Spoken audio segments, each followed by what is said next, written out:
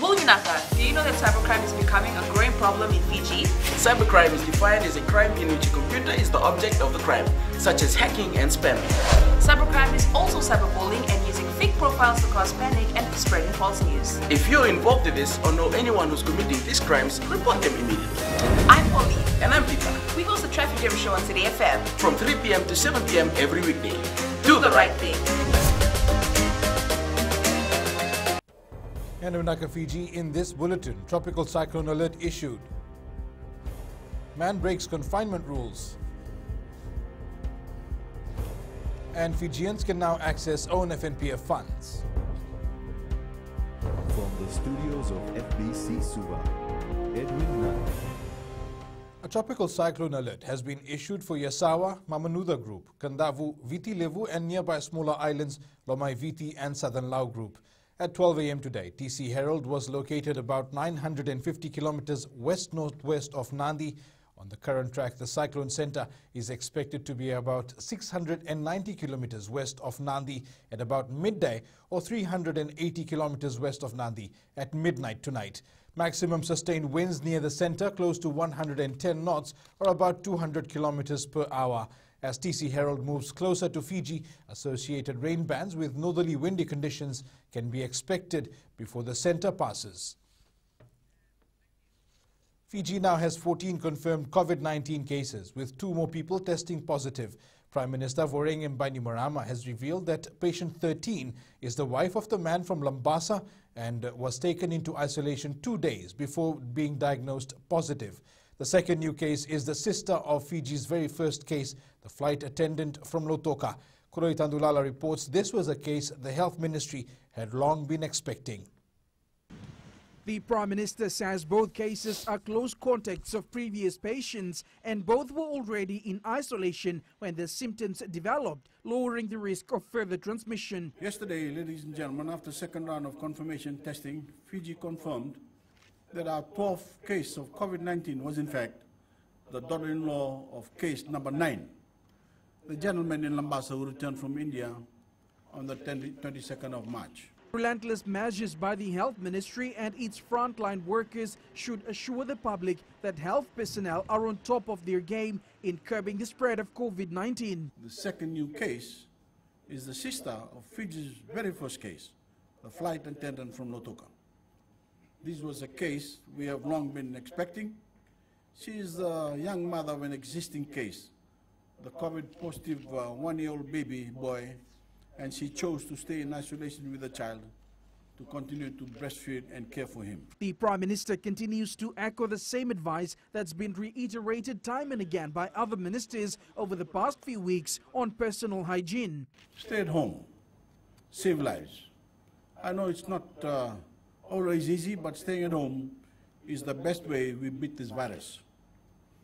It is also the best way all of us can honor the sacrifices of our officers and our healthcare heroes serving in on the front lines of the war against coronavirus in our hospitals, in our fever clinics, contact training teams, and isolation wards.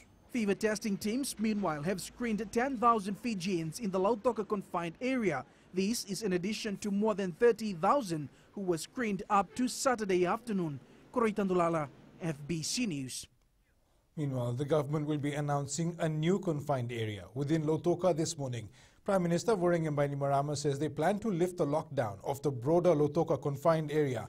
However, a new confined area will be declared after health officials found a man who was not only displaying symptoms but also had a recent travel history, which the PM says the man was hiding from officials.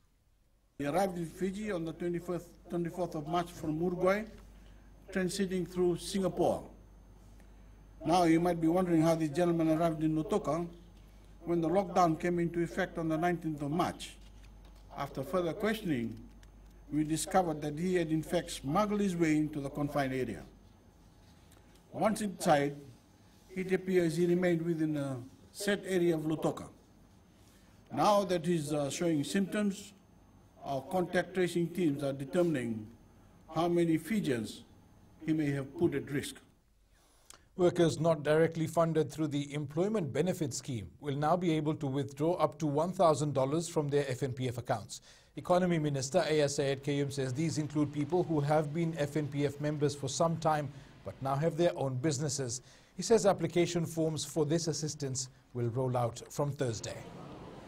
There's quite a few people in that situation, and they can take up to $1,000 depending on how much they're eligible to take out from the general account.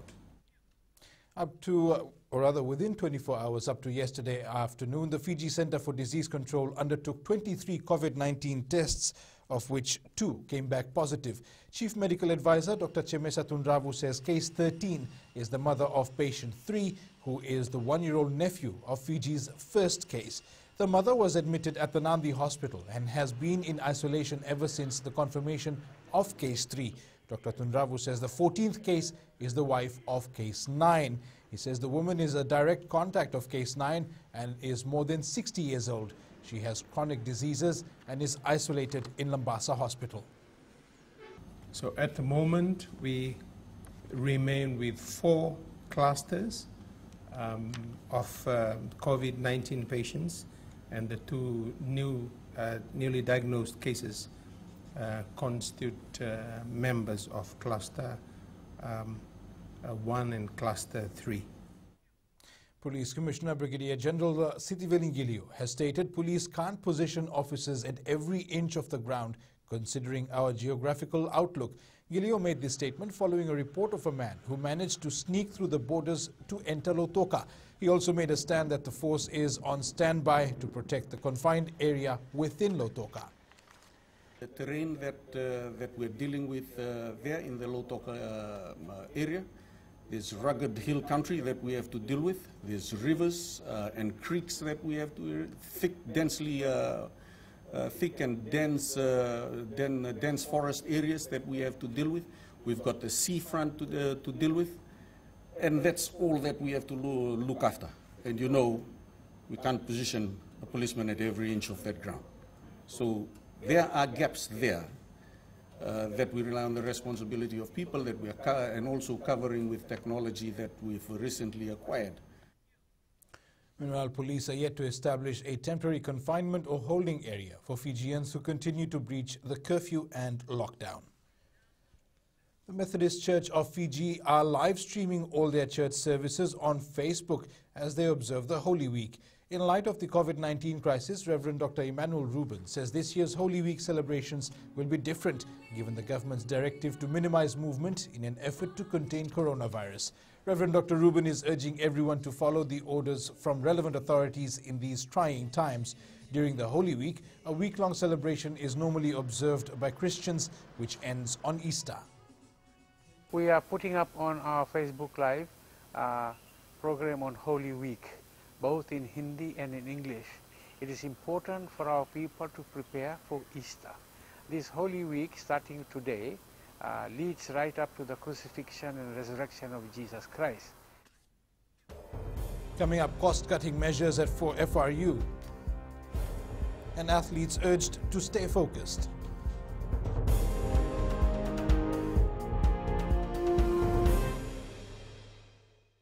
Oira na ngone no de nunu enda be singa ni mataka. Mersi sunga da kena loma dina kena mikron. Sakena ngau na mitar lo bina nona baksa ngai ka wala lo mataki na ngone. Dala bina oya o meliki. Bulre oya o Samuel Samuel. Nama kiki rau enda be mataka. Boniti kena makarombuka. Ni boi tini kalima na miniti me ono kina tini na kaloko. Ena Radio Fiji One na ndobo ibiti. Indaw kina na mataka.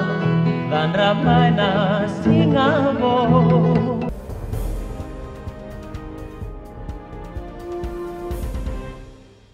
Welcome back. The Fiji Rugby Union has implemented cost-cutting measures due to COVID-19 to ensure the financial integrity and sustainability of the union. Chief Executive John O'Connor says they've decided to take this step in view of limited activities and the financial challenges faced by the union. The FRU CEO says the decision was made after discussions with World Rugby and FRU partners. Rugby House will also be closed until further notice. O'Connor says they'll take further cost-cutting measures such as leave without pay should the situation not improve in the near future. Some staff will work 3 days a week, while others with leave balances will continue to take that leave. Team Fiji athletes will have to adjust themselves in the current situation so they don't lose sight of their Olympic dream. Fasanok Chief Executive Lorraine Ma is optimistic athletes will rise above the challenge and stay on track, even with the restrictions in place. Ma adds even though the new dates for the Tokyo Olympics have been confirmed, when athletes will be able to return to full training is unclear. I think it's important for them to know that they're not alone. You know, they have around them people who can help, and we'll definitely be reaching out to them. We don't know how long we're going to be in this kind of environment where we actually, at the mercy of this pandemic. National bowlers have been urged to continue their individual training despite the deferment of the World Outside Bowling Championship. With the championship now pushed back another year, Team Fiji will have ample time to train. Bowling Fiji Secretary Philip Lacey says this will allow bowlers to brush up on their skills and fitness. We have another full 12 months to get ready for the Games next year, so in that respect it's probably good for Fiji. Samoa's first esports team is fighting to prove themselves in a nation obsessed by physical sport.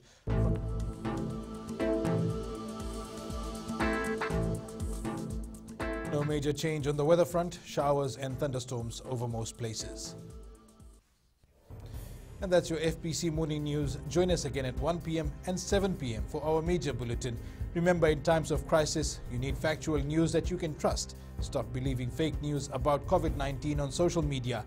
Fight misinformation by getting only the facts about the coronavirus from verified news sources like FBC's TV, radio and digital media news. www.fbcnews.com.fj, keeping Fijians connected with the truth.